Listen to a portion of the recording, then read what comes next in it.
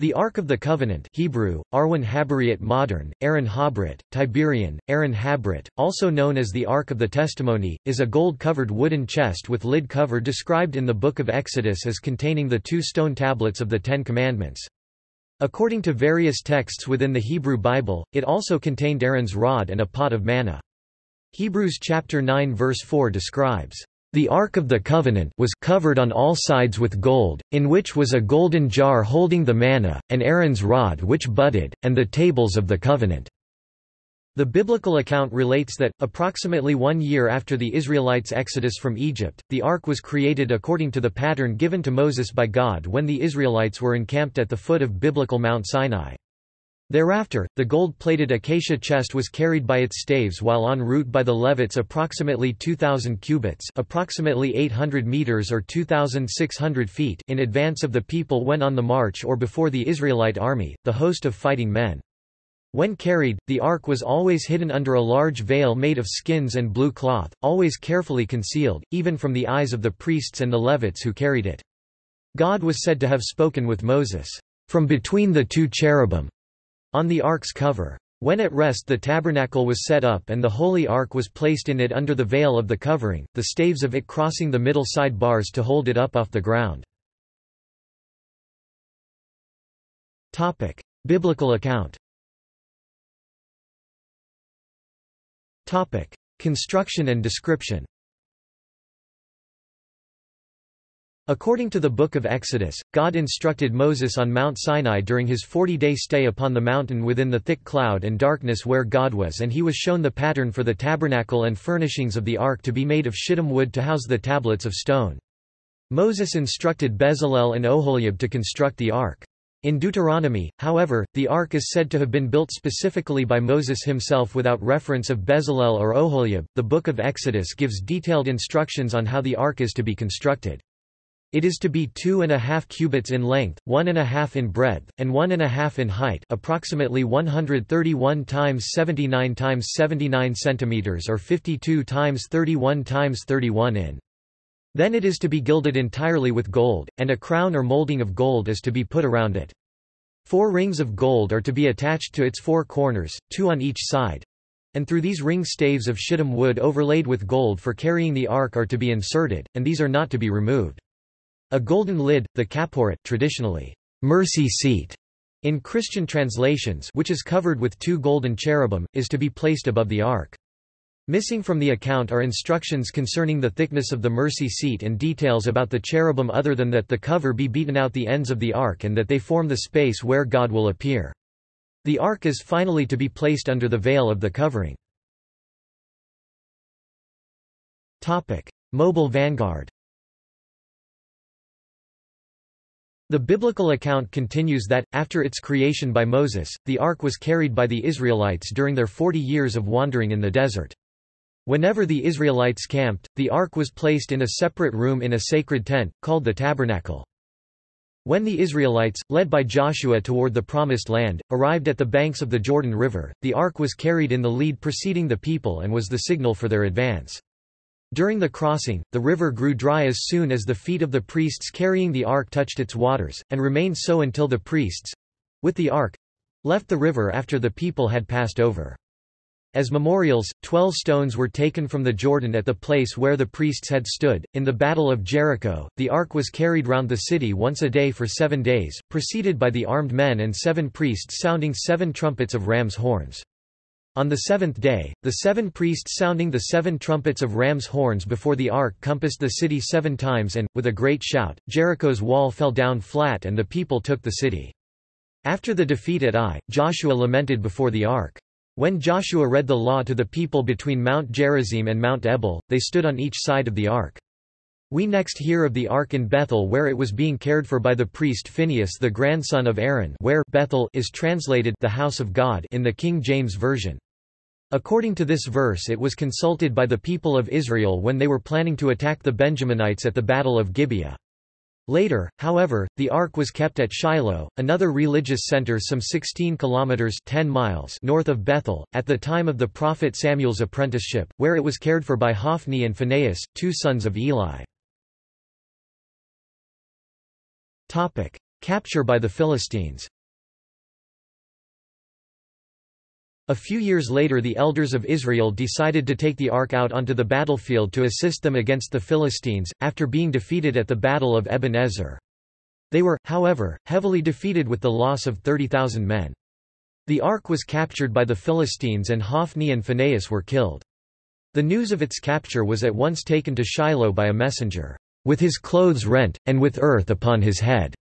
The old priest, Eli, fell dead when he heard it, and his daughter-in-law, bearing a son at the time the news of the capture of the ark was received, named him Ichabod, explained as, "The glory has departed Israel," in reference to the loss of the ark. The mother of the child Ichabod died at his birth. The Philistines took the ark to several places in their country, and at each place misfortune befell them. At Ashdod it was placed in the temple of Dagon. The next morning Dagon was found prostrate, bowed down, before it, and on being restored to his place, he was on the following morning again found prostrate and broken. The people of Ashdod were smitten with tumors, a plague of mice was sent over the land. The affliction of boils was also visited upon the people of Gath and of Ekron, whither the ark was successively removed. After the ark had been among them for 7 months, the Philistines, on the advice of their diviners, returned it to the Israelites, accompanying its return with an offering consisting of golden images of the tumors and mice wherewith they had been afflicted. The ark was set up in the field of Joshua the Beth-Shemite, and the Beth-Shemites offered sacrifices and burnt offerings. Out of curiosity the men of Beth-Shemesh gazed at the ark, and as a punishment, 70 of them 50,070 in some translations were smitten by the Lord. The Beth-Shemites sent to Kirjath-Jearim, or Baal-Judah, to have the ark removed, and it was taken to the house of Abinadab, whose son Eleazar was sanctified to keep it. Kirjath-Jearim remained the abode of the ark for 20 years. Under Saul, the ark was with the army before he first met the Philistines, but the king was too impatient to consult it before engaging in battle. In 1 Chronicles chapter 13 verse 3 it is stated that the people were not accustomed to consulting the ark in the days of Saul. In the days of King David.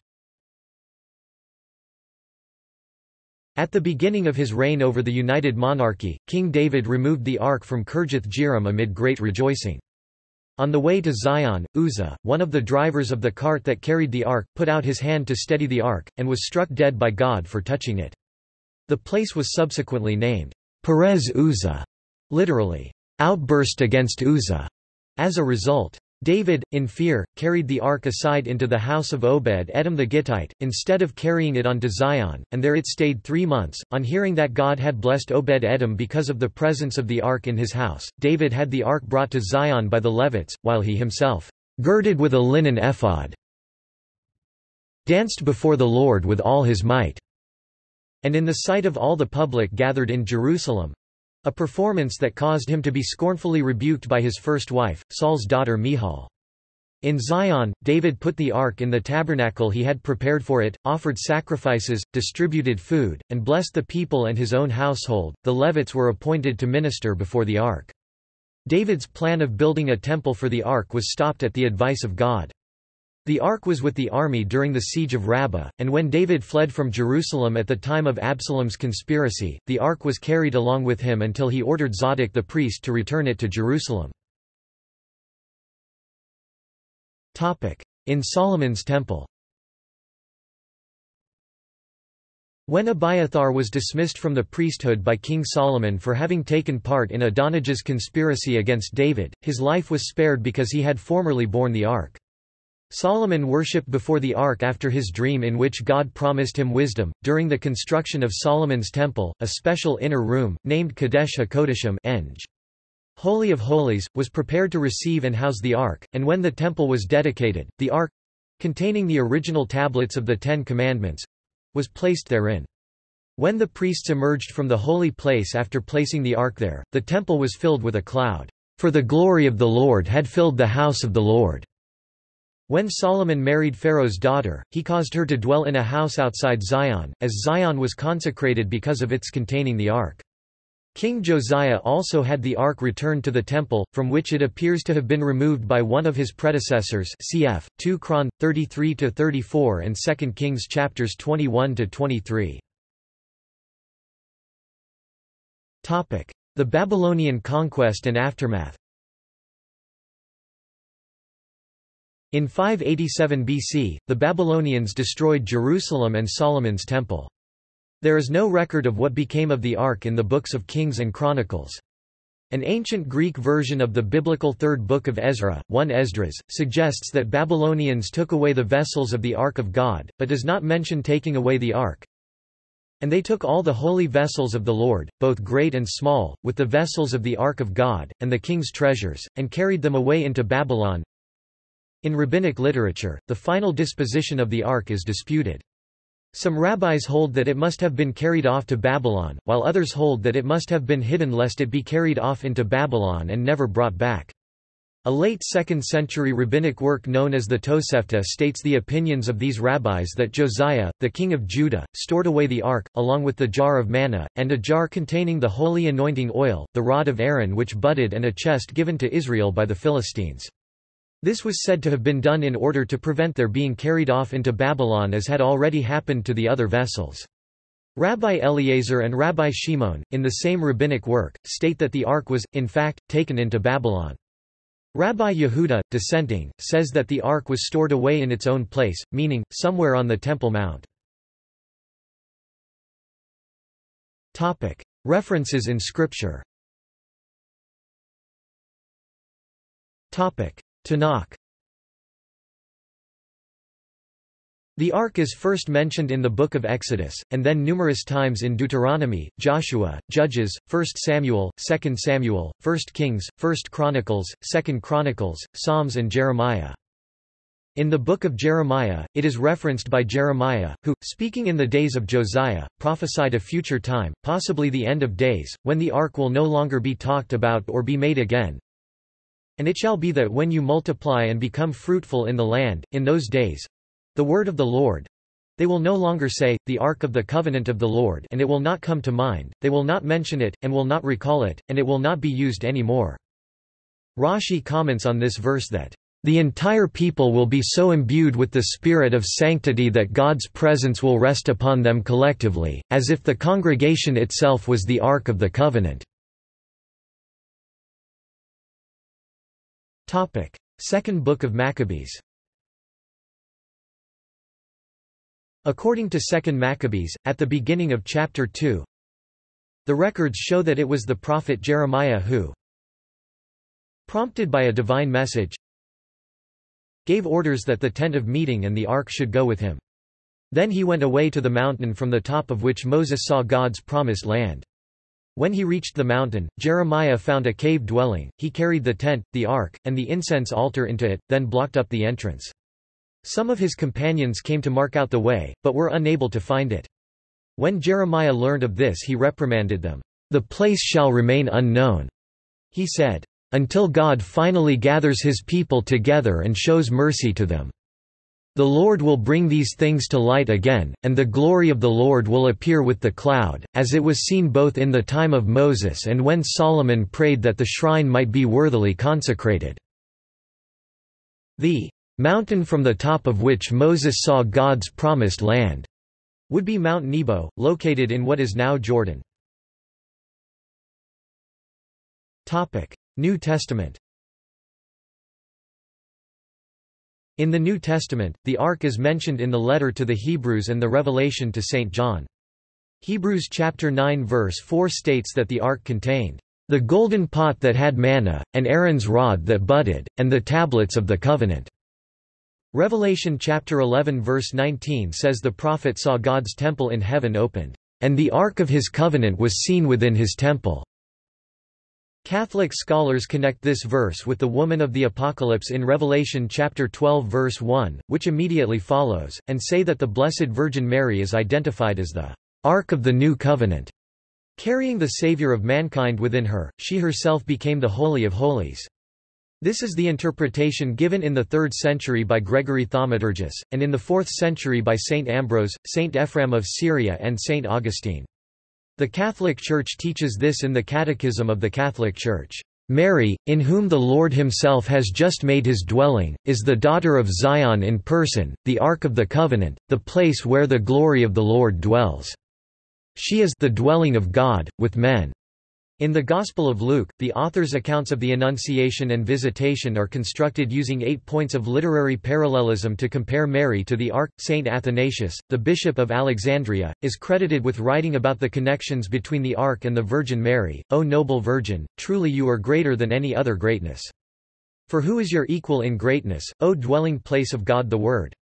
To whom among all creatures shall I compare you, O Virgin? You are greater than them all, O Ark of the Covenant, clothed with purity instead of gold.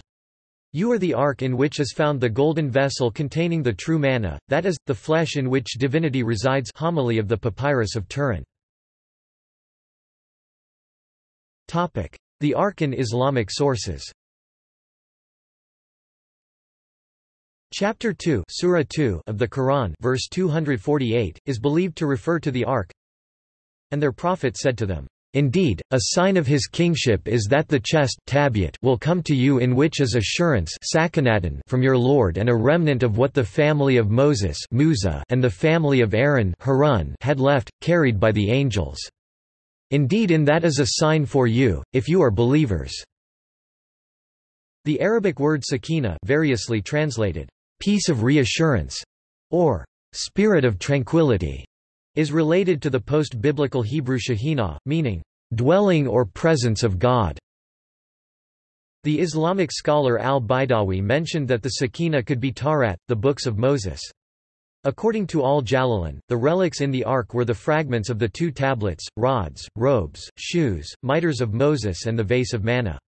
Al-Tha'alabi, in Qisas al-Anbiya, the stories of the prophets, has given an earlier and later history of the Ark. According to Uri Rubin, the Ark of the Covenant has a religious basis in Islam, and Islam gives it special significance. Possible locations. Since its disappearance from the biblical narrative, there has been a number of claims of having discovered or of having possession of the Ark, and several possible places have been suggested for its location. Mount Nebo. 2 Maccabees 2-4-10, written around 100 BC, says that the prophet Jeremiah, being warned by God before the Babylonian invasion, took the ark, the tabernacle, and the altar of incense, and buried them in a cave on Mount Nebo, informing those of his followers who wished to find the place that it should remain unknown, until the time that God should gather his people again together, and receive them unto mercy. Mount Nebo is also described in the Bible, Deuteronomy chapter 34, as the site from which Moses views the Promised Land, and apparently also as his final burial place. Mount Nebo is approximately 47 kilometers (29 miles) slightly south of due east from Jerusalem, near the east bank of the Jordan River. Topic: Ethiopia. The Ethiopian Orthodox Tewahedo Church claims to possess the Ark of the Covenant, or Tablet, in Aksum. The object is currently kept under guard in a treasury near the Church of Our Lady Mary of Zion. Replicas of the Aksum Tablet are kept in every Ethiopian Orthodox Tewahedo church, each with its own dedication to a particular saint. The most popular of these include Mary, George, and Michael. The Kebra Nagast was composed to legitimize the Solomonic dynasty, which ruled the Ethiopian Empire following its establishment in 1270. It narrates how the real Ark of the Covenant was brought to Ethiopia by Menelik I with divine assistance, while a forgery was left in the temple in Jerusalem. Although the Kebra Nagast is the best known account of this belief, it predates the document. Abu al-Makarim, writing in the last quarter of the 12th century, makes one early reference to this belief that they possessed the Ark.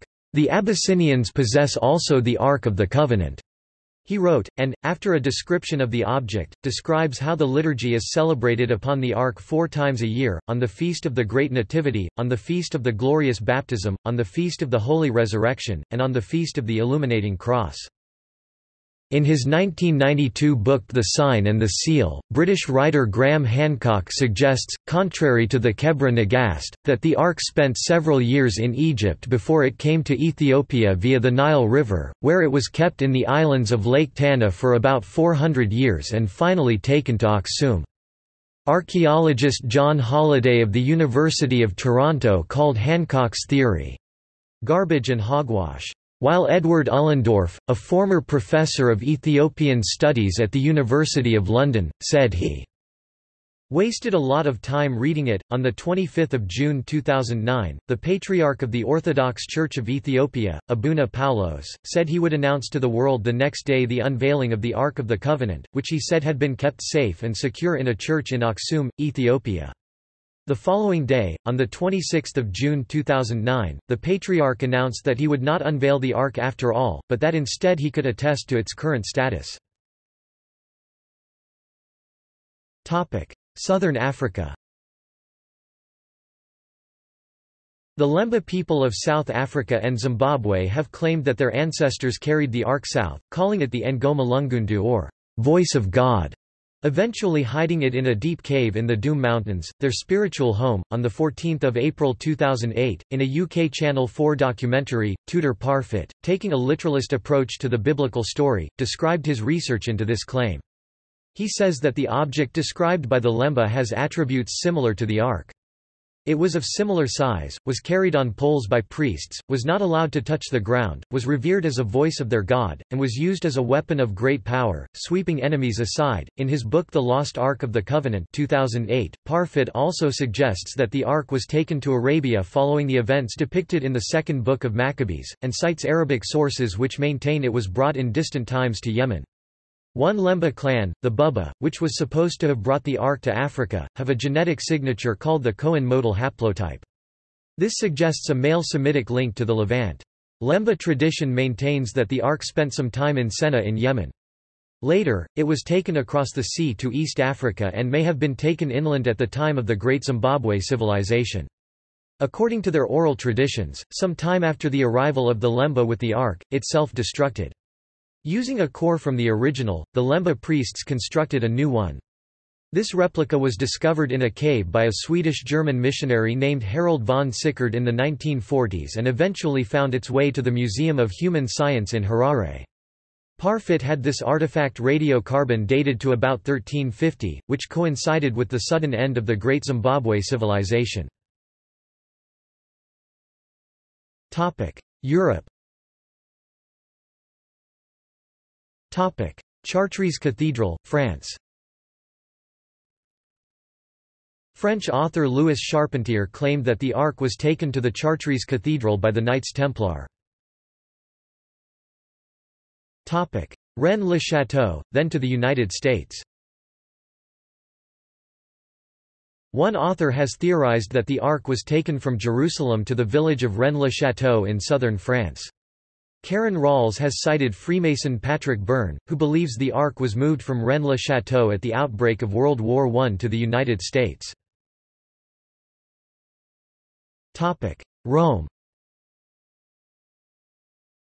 The Ark of the Covenant was said to have been kept in the Basilica of St. John Lateran, surviving the pillages of Rome by Genseric and Alaric I but lost when the basilica burned. Rabbi Eliezer ben Jose stated that he saw in Rome the mercy seat of the temple. There was a bloodstain on it. On inquiry he was told that it was a stain from the blood which the high priest sprinkled thereon on the Day of Atonement.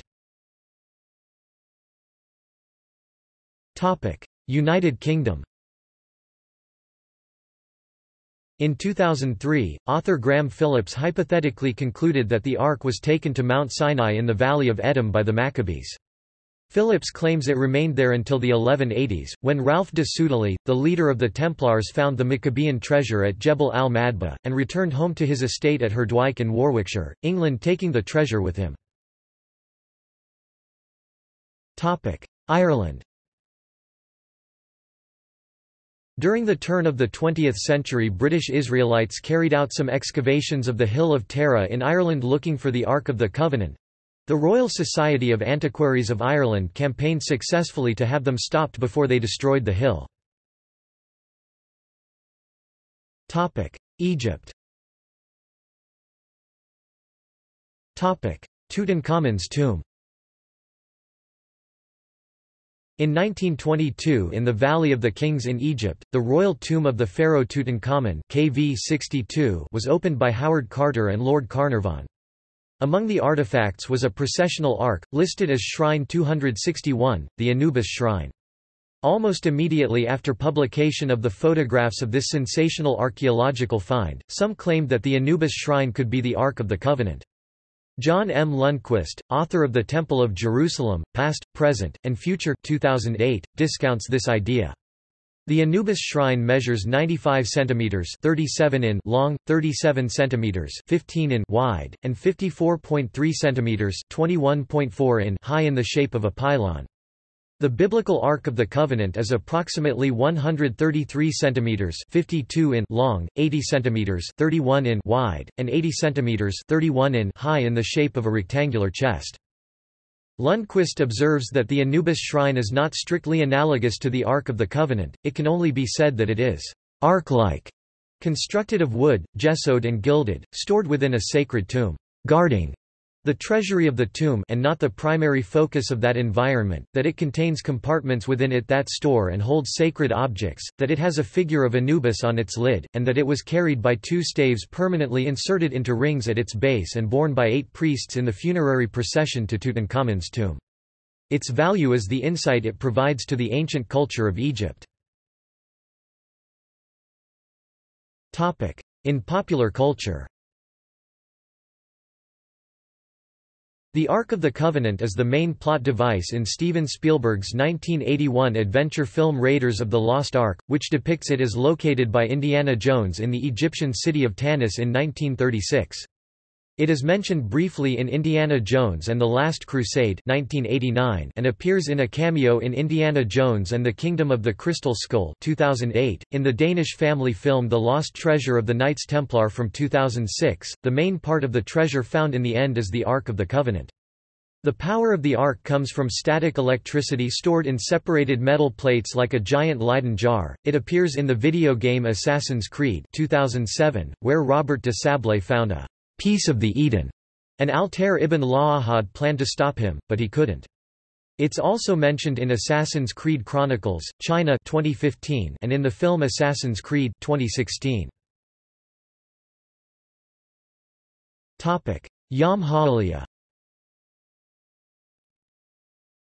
Yom HaAliyah Aliyah Day Hebrew, Yom Halai is an Israeli national holiday celebrated annually on the 10th of the Hebrew month of Nisan to commemorate the Israelites crossing the Jordan River into the land of Israel while carrying the Ark of the Covenant.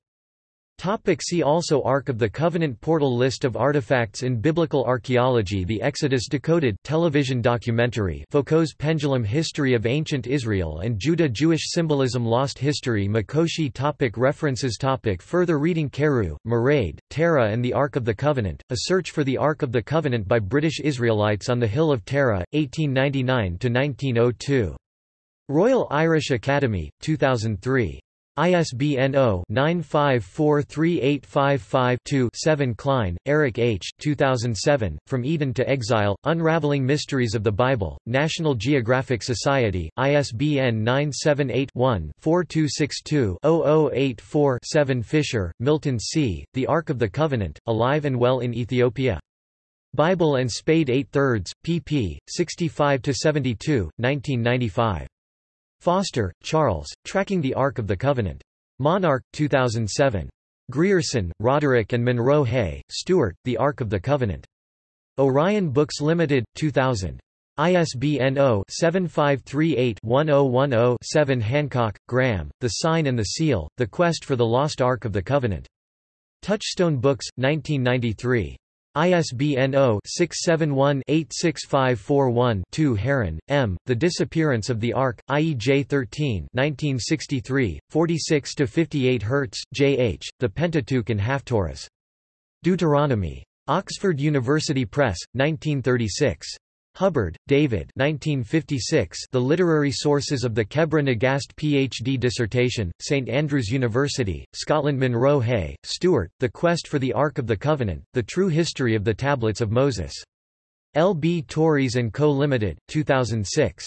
ISBN 1-84511-248-2. Rittmeyer, L., The Ark of the Covenant, Where It Stood in Solomon's Temple. Biblical Archaeology Review 22/1, 46–55, 70–73, 1996. Stolz, Fritz. Ark of the Covenant, in the Encyclopedia of Christianity, edited by Erwin Fallbush and Jeffrey William Bromiley, 125. Volume 1. Grand Rapids, W.M. B. Eerdmans, 1999. ISBN 0802824137. Topic external links. Portions of this article have been taken from the Jewish Encyclopedia of 1906. Ark of the Covenant. Initial text from Easton's Bible Dictionary, 1897.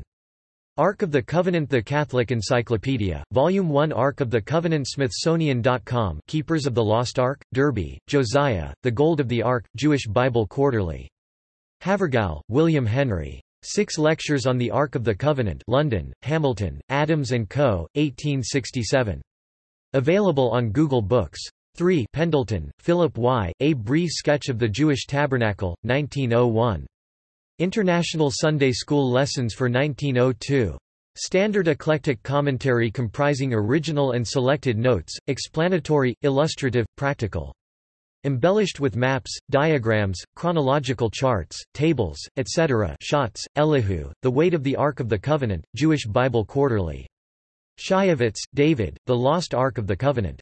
Jewish Virtual Library.